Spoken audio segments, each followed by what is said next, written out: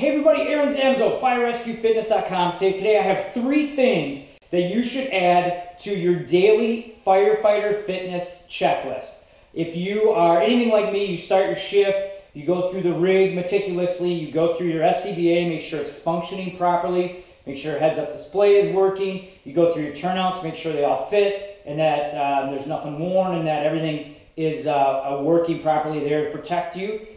Same with all the equipment on your rig. You make sure your saws are functioning, the rig is working properly, and everything is packed and on the way that you want it.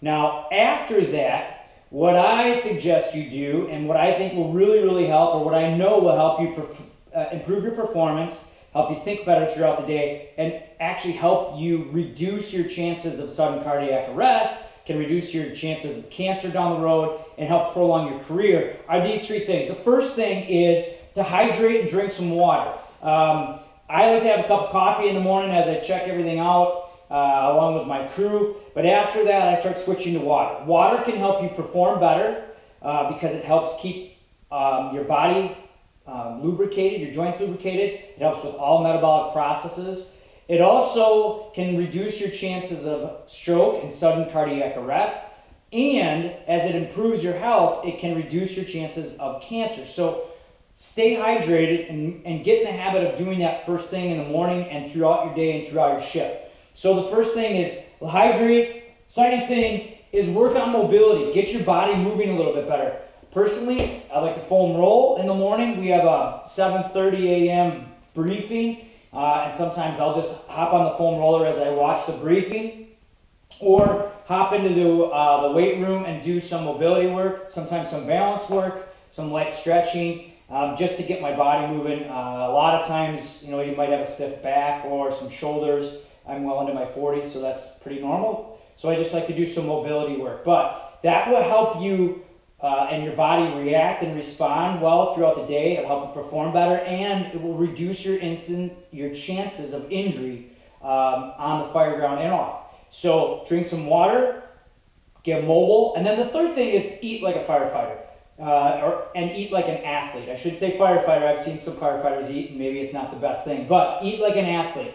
And what I mean by that is you want to avoid a lot of the sugary foods. You want to make sure that you're getting a lot of the nutrients that you need to help with performance, and look at it like an athlete would going, preparing for a game. Our calls can be very taxing on our body, and that you want to be able to perform. Ultimately you have to perform, because failure is not an option on the fire ground. So reduce the sugars, cut like the sugary drinks out. The more sugar you eat, the more you crave it, and it actually causes inflammation. It can cause all kinds of other health issues. So you're gonna hydrate, you're gonna get mobile, you're gonna eat like an athlete, and then the fourth thing is train like an athlete. Train like a fire rescue athlete would. Make sure that you're working on your mobility. You're improving your core strength. You're working your full body functional strength. Perform some intervals during your workouts. And just look at your fitness as a whole. So those are 3, okay, I gave you a 4th bonus, things that you should do daily to help you improve performance, prolong your career, help you feel better. And also, if people see you doing these things, you're setting a good example and being a good leader for the fire service, so we can help change the fitness culture. So anyways, check back for more tips on how to stay fit for duty. Thank you, and let me know what you think with your comments, likes, and shares.